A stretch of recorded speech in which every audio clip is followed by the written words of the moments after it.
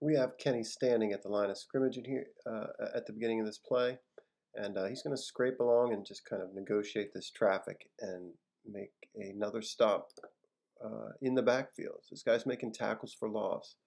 See him just getting through that junk.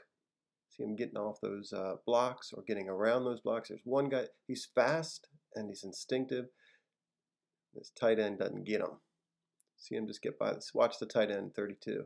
Just kind of flailing away at him. He's just by him in a flash. That's one of his biggest strengths is how he reads these keys. And he gets to a spot before oftentimes the offensive lineman can get on him. And he's making, like I said, he's making plays in the backfield. And he isn't just flashing. This is consistent. So far, it's every week.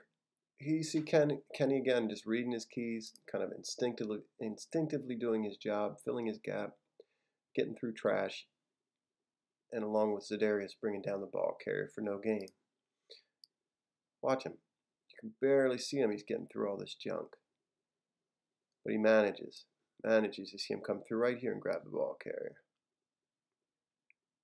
He's actually the first to the ball carrier. I think Za'Darius gets credit for that tackle, but Kenny gets there first, or they split it. Watch it full speed. I'd say both Kenny Young and Mark Andrews, so far as the rookies, really, really shined in this game. You notice Kenny doing the little things here, little things well, in coverage. And I think one of the things that makes him good, I think he has a desire to be great. I think he enjoys football.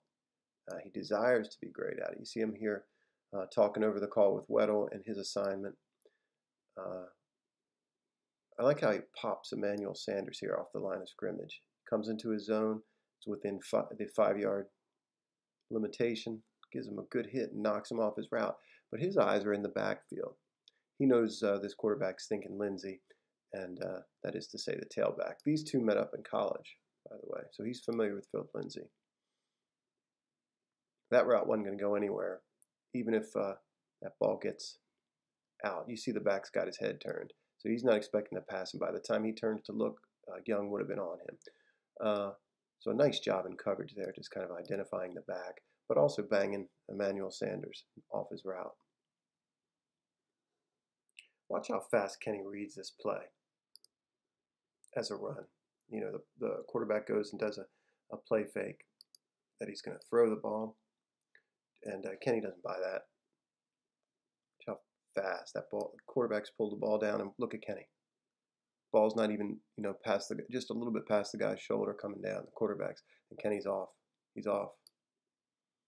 He's off so fast this tackle can't get him. Watch Kenny kind of dip his shoulder. He's just a blur going by that guy. The guy has no choice but to grab him. And what does he do? He finishes. In the hole. Again, no gain. This dude is making stops in the backfield. All the time. He gets there before the tackle gets there. And he makes the hit. Man, I love this play. He's reading the quarterback there. He's watching this fullback at the same time. Quarterback, he's just off, man, like a rocket. As soon as that ball's down, shooting that gap, pop. It's textbook, man. This looks like a vintage play for him, and the guy's only been playing in the NFL 3 weeks. This is the third down play, and you see Kenny standing at the line of scrimmage. He's going to drop into coverage here. They trust him in space to cover. You see this tight end come out, and he's got his hands in the air. Waves to him, I'm open, because he sees the pressure off the line. And he thinks he's cleared everything, but Kenny tracks him down. Makes a good open field tackle, and the Ravens get off the field there. This guy makes plays in the run game and in the pass game. Nope.